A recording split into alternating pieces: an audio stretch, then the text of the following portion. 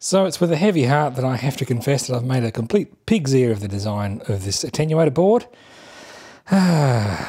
Dearie me. It's almost as if I deliberately stuffed these things up so I've got something in the video. So it all seemed good until I discovered that none of the relays did anything. And sure enough, it's the one part of the circuit that I didn't think too hard about because it was much the same as the input selector I'd done a couple of months back. So we're using the same Darlington array, same relays, didn't really think about it.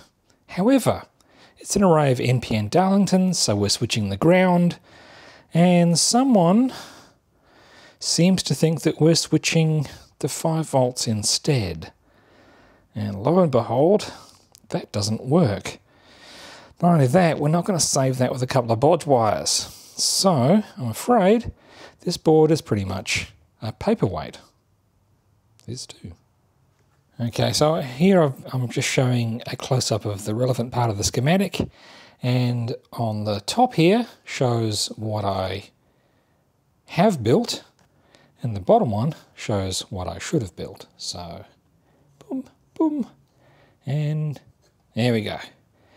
Okay, so as you can see, what I should have done was had common 5 volt rail and had our switching on the ground side. And what I actually did was I had a common ground and I had a switched ground above it, which lo and behold doesn't do anything useful at all.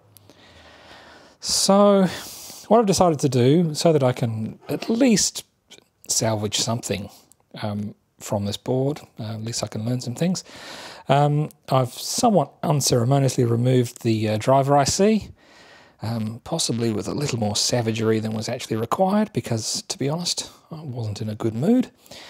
And I've attached some leads to the output terminals, and I've led that to a breadboard with a dip switch, and we're just going to apply 5 volts to the relays through the dip switch, so we can at least do some testing on the actual attenuator part of the circuit and just get some sense of that performance while we're waiting for the correct boards to be built and delivered. Okay, so here's our test setup, and as you see, we've removed the Darlington array chip and we've run these flying leads to a breadboard here where we're applying 5 volts here and switching it through this dip switch here. Now there's a few things here that are less than optimal. One of them is I don't have enough power supply channels to power the op-amp circuit on plus minus 15 volt rails and also power the relays off of 5.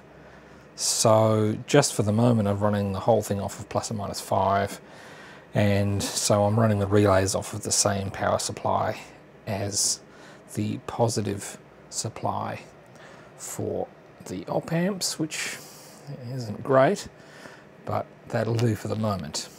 Now, we're actually using the source output of the HP 3562A because out of all of the signal sources we've got, that one gives us the most precise control of level.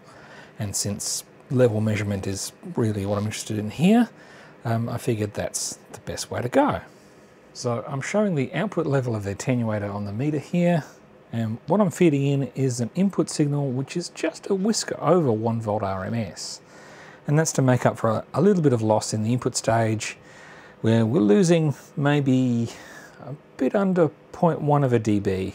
We've got a 100 ohm source into a 10k ohm load, and so that little bit of loss just makes things a little bit trickier.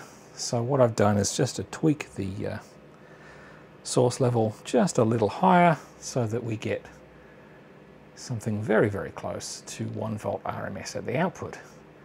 And to make things even easier, we shall get the meter to do the arithmetic for us because we are lazy. Okay, so there we go. So with no attenuation, 0.00 and some change. Excellent.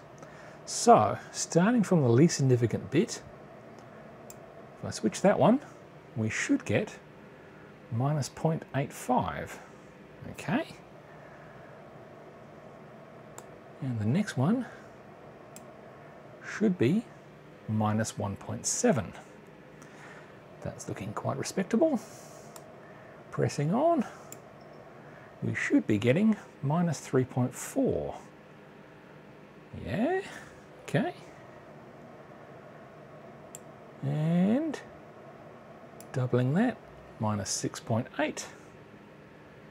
Okay, that looks pretty respectable. And next one along should be minus 13.6 dB. That's also good. And finally, we get the most significant bit, which should give us minus 27.2. That's particularly close. Wow. So there you have it. We've got some issues with our driver, so we can't really do a lot of testing. We can't really test to see whether we're getting any switching noise because we're switching this with a dip switch instead of electronically, so it's not really a fair test. But at least we've proven the attenuator stage itself, and that looks quite nice. Look, I hope that was enjoyable, and as ever, thanks for watching.